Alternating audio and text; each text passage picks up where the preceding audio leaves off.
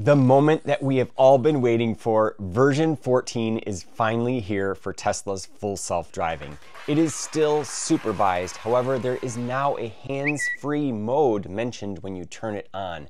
From my understanding, you can actually enable this anytime, anywhere. You don't need to push the brake pedal, and it takes over immediately. There's almost no hesitation.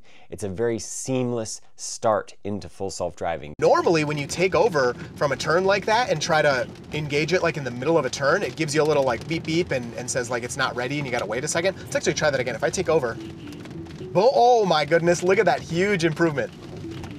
It's ready to go all the time. That's amazing. That's something we've never had before. FSD's always had this little delay where after you take over, you had to wait, I don't know, maybe 5 to 10 seconds, something like that. Maybe sometimes more if you're in the middle of a maneuver. But to see like, and I missed the click that time, but boom, as soon as you click it, let's see.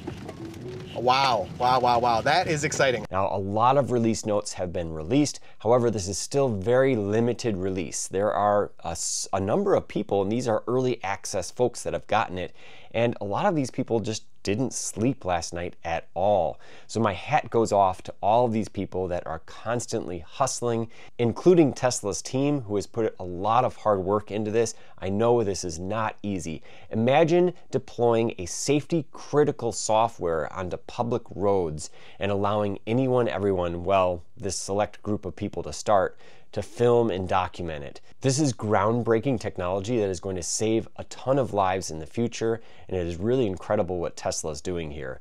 This version is ready for wide release. If anyone watching this video needed to hear my opinion on that, this is ready for wide release. Let's get into the release notes and some of the things that I'm seeing online. Added arrival options for you to select where FSD should park: in a parking lot, on the street, in a driveway, in a parking garage, or at the curbside. And here is a very early example of full self-driving version 14, finding a parking space and parking exactly in between the lines. This is AI driver, and listen to his comments here. That's about as good as it gets here. That is right between the lines. And then we have Chuck Cook taking the car to a supercharger.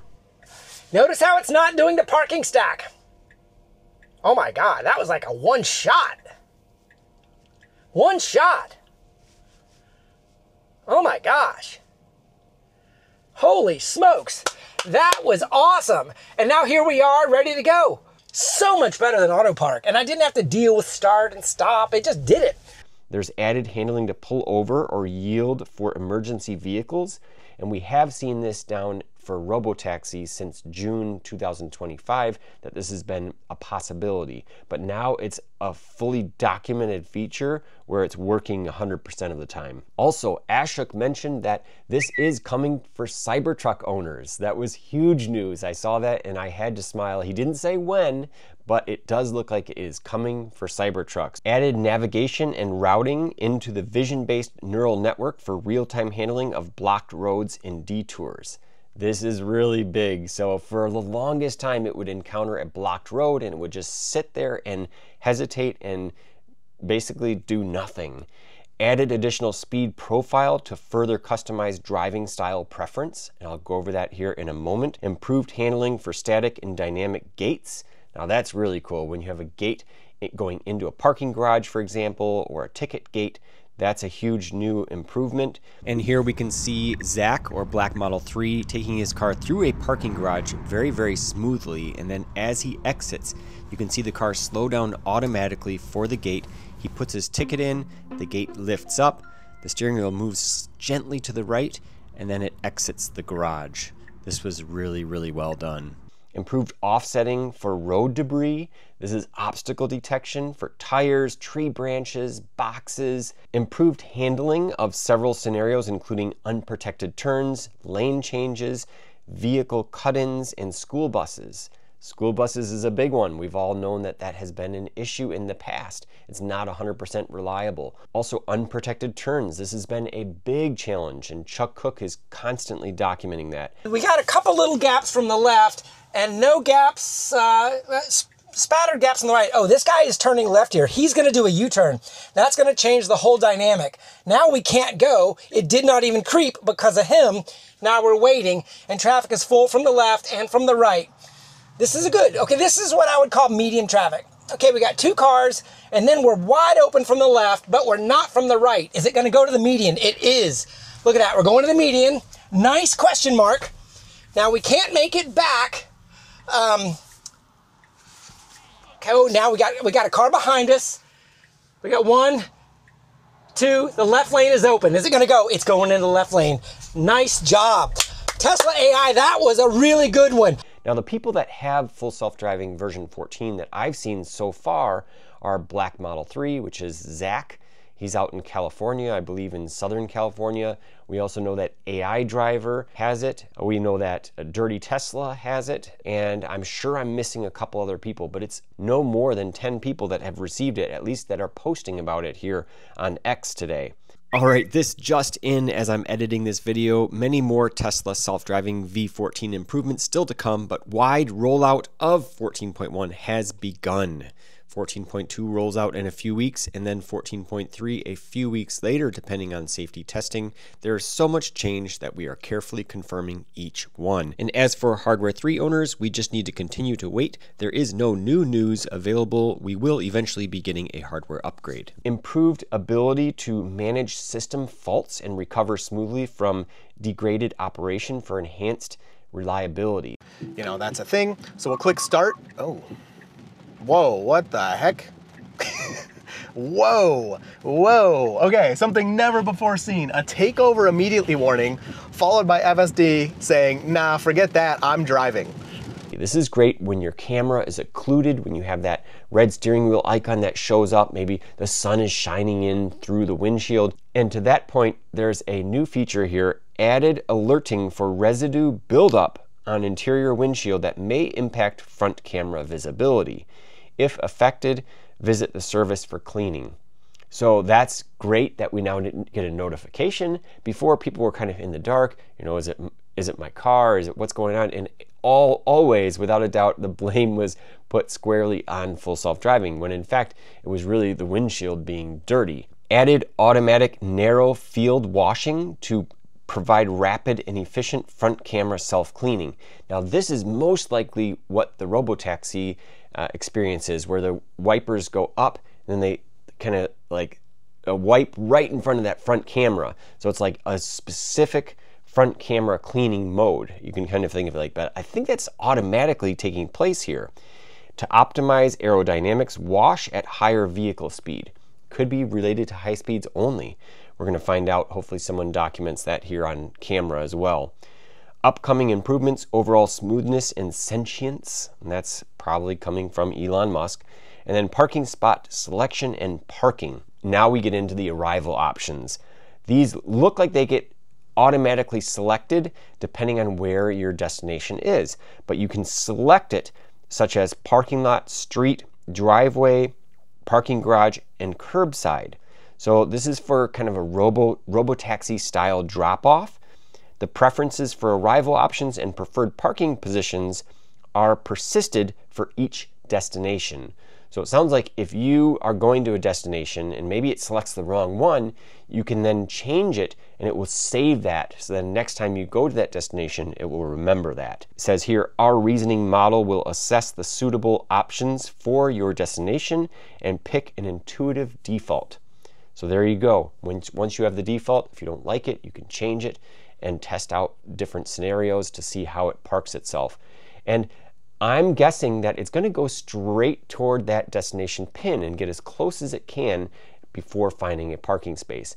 But finally, we have parking available. Previously was only kind of the unpark, if you will, which is also known as the actually smart summon. And then we have the speed profiles. A lot of people are going to be disappointed to find out that you can no longer use the scroll wheel to select your max speed. The scroll wheel now selects the speed mode. So what are these speed profiles? Well, we get the sloth mode, which is really kind of slow, doesn't change lanes very often, will not exceed the speed limit. Then we have chill, which is what we had before, standard, and hurry. So let me read the description here. It will now determine the appropriate speed based on a mix of driver profile, speed limit, and surrounding traffic. That's what it always did before. Introduced new speed profile sloth, which comes with lower speeds and more conservative lane selection than chill. A lot of people have issues with full self-driving right now where you have an upcoming right turn and your car may be 2 lanes to the left of that. And it's like, hey, wait a minute, we need to get over to the right. I don't know about your wife or your significant other, but my wife, she always panics when FSD is not in the lane it should be for an upcoming turn.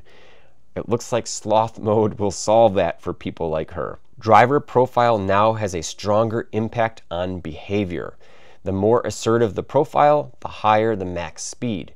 So it sounds like this is a little bit more distinguishable, whereas before it was harder to tell the difference, especially if you compared standard to hurry, for example. And as I mentioned, operating that right scroll wheel up and down will now adjust the speed profile setting rather than the precise max speed offset selection in miles per hour or kilometers per hour. And then we get UI improvement. You can start self-driving with a tap of the touchscreen from park or anytime during your drive.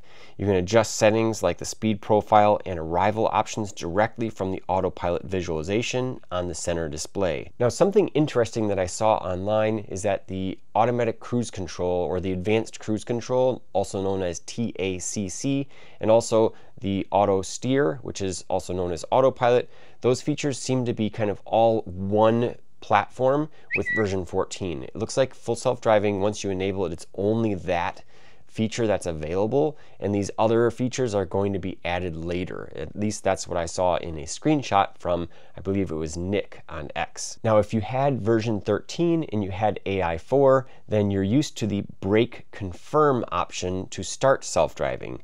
Well, brake confirm for the self-driving button is now defaulted off. When disabled, start self-driving will not require you to press and release the brake to confirm engagement. You can enable brake confirm in the autopilot brake confirm menu. I also understand that when you're going over railroad crossings and or construction, a message will pop up on the screen telling you to pay attention. AI Driver did say that that is a bit distracting and actually has the opposite effect of what Tesla is intending for drivers to pay attention. They're actually now staring at their screen, making it a little bit more dangerous. There are other features here that are built into version 14, but all of these I believe were also available in version 13, but I'll cover them very quickly here. When it comes to strikes, which is basically you not paying attention to the road, the driver monitoring system, the DMS, there's a camera that faces your eyes and your head to determine if you're paying attention. Well, if you're not paying attention, you will get a strike. That means you cannot use full self-driving for the remainder of that drive. Now, you can put the car into park and enable it again. I do believe that's still an option. However, if you do get too many strikes, then you basically can't use it for, it used to be 7 days. But this strike forgiveness period has been reduced from 7 now down to 3.5 days. So strikes are given when drivers fail to stay attentive while using FSD or autopilot. However, you don't get all of your strikes back. It's just one is forgiven every 3.5 days when you don't get any additional strikes. So you have to pay attention, you have to be a good driver, and then you'll slowly start getting your strikes back. Also, summon standby. Summon standby energy consumption is lowered in this update by disabling it during periods of low usage. Summon standby will be automatically disabled between the hours of midnight and 6 a.m. In addition, if your vehicle has been parked for more than 24 hours, summon standby will also be disabled. Summon standby allows the vehicle to remain awake and processing data so that summon can be used immediately after opening the Tesla app. The feature can be disabled completely under Controls Autopilot. Now, one key thing to note, a lot of people have complained about actually Smart Summon not working very well. It stops intermittently, it's not reliable, and in a lot of cases, it's actually embarrassing. This is not really ideal for a wide number of use cases, especially when you're trying to show it off to friends and family. However, one very important thing that you need to do is turn on Summon Standby. If you don't have Summon Standby enabled, you will have these issues, so it's very important that you go in and turn that on. You can exclude your work, you can exclude your home, and you can exclude favorites so that Summon Standby doesn't consume battery when you're in those environments. Also, a very simple update for Grok. For vehicles with Grok, which was introduced in update 2025.26, Tesla now distinguishes a difference between holding down the microphone button or right scroll wheel on older vehicles and just tapping it. A long press of the button will activate Grok, while a tap will activate the older voice command system. With this update, Tesla is now reminding users that they'll need to hold down the mic button to activate Grok. Another very small update is Pin to Drive supports Start FSD from Park. This is a really great new update that kind of flew under the radar, but basically you can have your Pin to Drive and enable FSD. Basically what happens is you enable FSD by hitting the button on the touchscreen, and then you input your PIN to start, and then FSD begins driving. And then the last feature, which again is not new or unique to version 14, is drowsiness detected. For newer Tesla vehicles, the camera detects when the driver is getting drowsy and will recommend for them to turn on full self-driving. Previously, I believe it mentioned to take a break or just mention something to the effect of, hey, you should probably pull over or something like that, but now it's recommending to turn on FSD. I think it's great that Tesla's providing extra safety when it detects those situations, and that's especially ideal when you're on a very long road trip. I don't know how many times I've been driving where it's been very monotonous and very hard to stay awake. So this is a great new safety feature. I can't wait to see more videos surface on version 14. Also, my mother has a 2026 Model Y Juniper with full self-driving. She lives in another state, so it's a little bit difficult for me to get over there. It takes a while to drive, but as soon as she gets it, I will make every effort possible to get over there and test with her car. Now, I just have to note that as soon as AI5 launches, when that new platform arrives, I will be getting a new Tesla. I can't wait for that day. It's going to be a stretch, but I'm probably going to be using gains from Tesla stock and other stocks to be able to afford a new car again. I never thought I'd buy another new car, but you only live once. And this is an opportunity of a lifetime to be on the bleeding edge, not just the cutting edge, of this life-saving technology. Let me know what you guys think down in the comments below. If you enjoyed this video, consider hitting the like button and the subscribe button. Thanks so much for watching, and have a great day.